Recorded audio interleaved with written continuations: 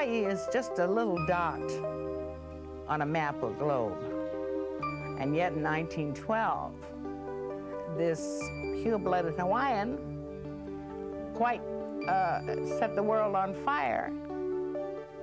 Duke's sudden emergence, you know, as a international star in 1912 when he won the Olympics was one of the most electrifying things that ever happened. So electrifying that it really did put Hawaii on the map. Nobody even knew where the Sandwich Islands were, the Hawaiian Islands, you know.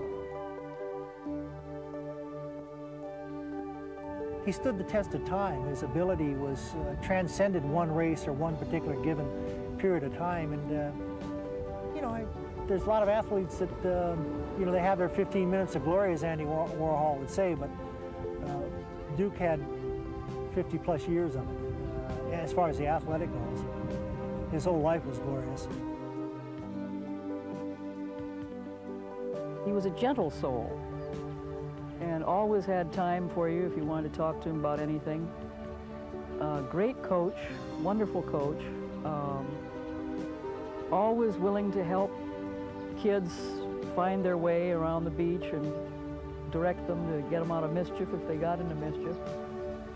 And I just remember him as being quite an awesome-looking figure to me, because I was little and here was this big guy. Just incredible.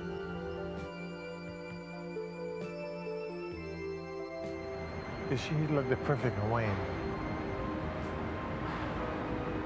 Perfect Hawaiian. None of us ever can come close to being that kind of a person.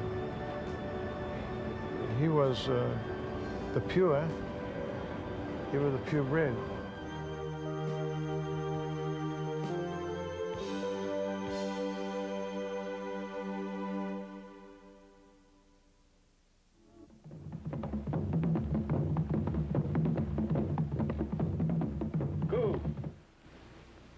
We come for son of gods, son of Taratatu.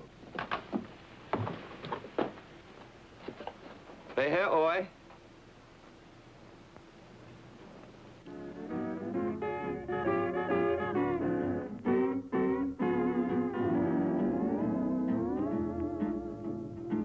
Kahanamoku, the pride of all Hawaii, serving on an alu, appearing like a manu. You would think a moment he wore a feather garment. Oya noe ka oi. Duke Kahanamoku, the idol of Hawaii, screaming in the ocean without the slightest notion that he'd become kaulana throughout the good Honua. Oya noe ka oi. Well, I think it's a safe bet to say there were many Duke Kahanamokus, but yet there was only one.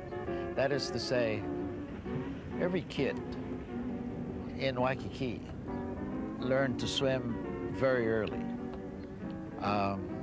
And as Duke learned, so did they all learn. They were simply thrown in the water by an uncle or a father and, you know, you swim.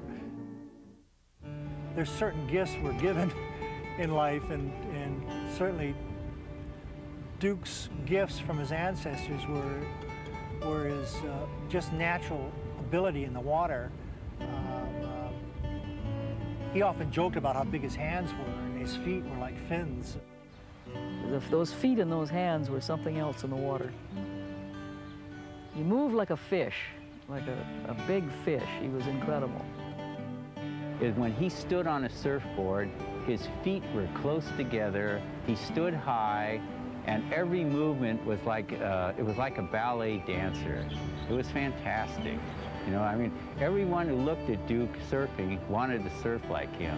But you'd jump up and it didn't work, you know. You'd fall off unless you spread your legs way apart. And he had that ability to stand with his you know, his toes, and he never used wax. You know, it was just it was a delicate feeling in the toes that you could see. It was Johnny Weissmuller that beat Duke in the 1924 Olympics. And to Duke had the most charming thing to say about, well, it took Tarzan to beat me. But this was before Johnny, you know, Weissmuller became Tarzan. But Duke lived in California, and on the beach. He was an extra, and everybody used him. John Ford, everybody loved him, but he never became a star. It was fun to take Duke to Vegas and go to the opening of some show and have people like Robert Taylor and major movie stars and everybody falling all over their feet just to get near Duke, and the hell with the other stars. I mean, Duke was a star.